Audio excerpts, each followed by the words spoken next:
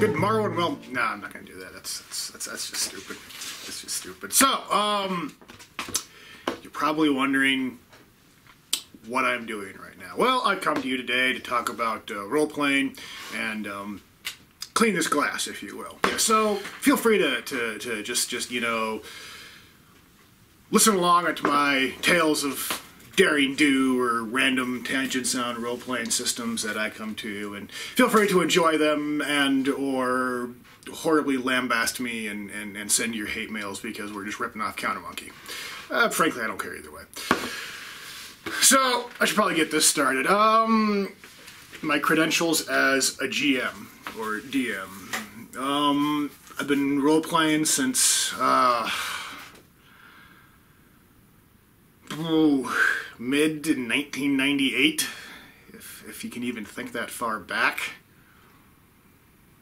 Actually sad, as some of you probably watch and probably weren't even born then, and that just makes me feel incredibly old right now. Anyway, yep, I got my teeth cut on 2nd edition AD&D before quickly moving on to Vampire the Masquerade, and of course the most amazing thing ever of course Shadowrun. And been role-playing and mainly DMing ever since, you know. Just kind of small group of friends, groups here or there. First story I have to regale you with tonight is one from my oft-gotten years of Vampire the Masquerade, which, hey, believe it or not, the guy that owns an apocalypse cloak and role-plays in a basement plays Vampire the Masquerade. What are the odds?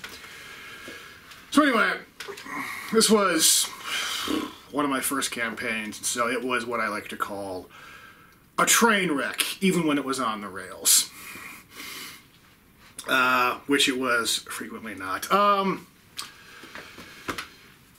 remember it well. The campaign was, I was trying to go for this, like, secret, new, underground organization of hunters that was using weird, strange new magics and special alchemical metals to hunt all forms of undead, not just vampires. And the idea was, there was, like, little to no proof of it, except for what the player characters were supposed to find, and eventually they were supposed to bring this to light, and something was to come of that. That was the idea.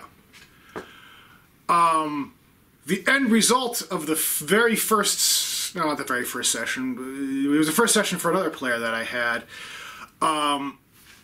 They were supposed to infiltrate the secret outpost of theirs, which they started doing, and I casually mentioned that, you know, it's next to you know, World War II memorial. Now, I now realize today that there probably isn't any World War II memorial that has, you know, a tank in it in Chicago, but like I said, it was a train wreck when it was on the rails.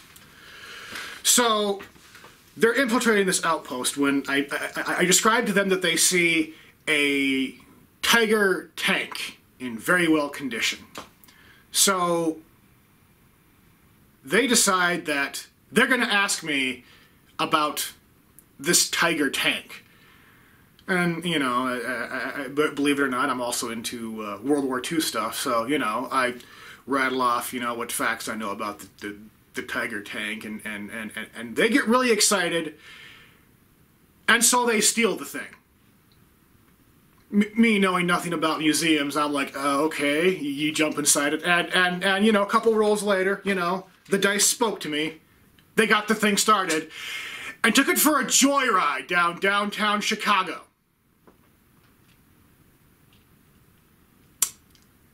Yeah.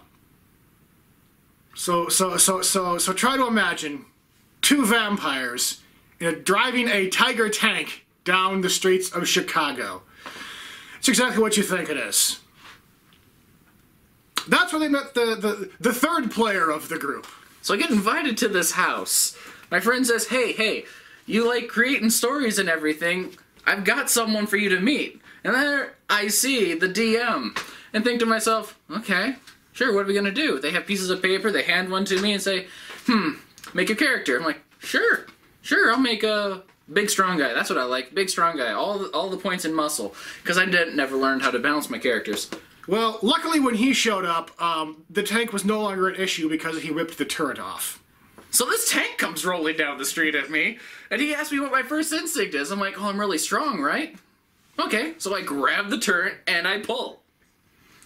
Made sense to me. I, having enough of this chicanery and shenanigans, decided to send an encounter of hunters after him. You know, because they're driving a tank downtown Chicago. Which started off really good. They began the initiative round, and of course the vampires go first because they're super powerful vampires. When the combat was immediately ended because the guy that not only ripped the turret tank off, then smashed it down upon them. God, it was just like a fly swatter. I remember that was the image I had. Later on, I used that same technique with a Buick on another Buick, and I swatted a fly. That was great. It was at this point I threw up my hands and walked away from the table. And that is the tale of the Tiger Tank in downtown Chicago. I guess the moral of the story would be do research. Do research and not just the kind that interests you. Do research on other things, because when they steal a Tiger Tank and drive through to downtown Chicago, it can turn into a mess. I really should have just, had the entire camera reel, immediately turn on them. But, live and learn. Join us next time, and I'll regale you with the story about the flower delivery. That's a good one.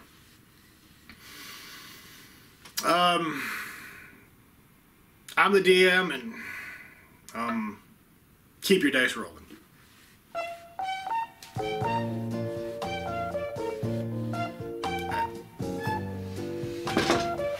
Remember, there's gonna be credits. Keep cleaning.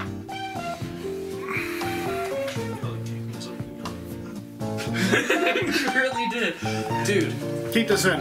Keep all this in. Keep all of it in. Keep it all in. And you can turn the camera off, but keep it all in the credits. Just like it. I want them to be curious. All right. I want the credits, like, as soon as I get done talking and put this glass down, you stop filming, because I want them to just be curious as to what the hell's going on here. All right. That's my brand of humor, and that's how I like it. The continuous murmur.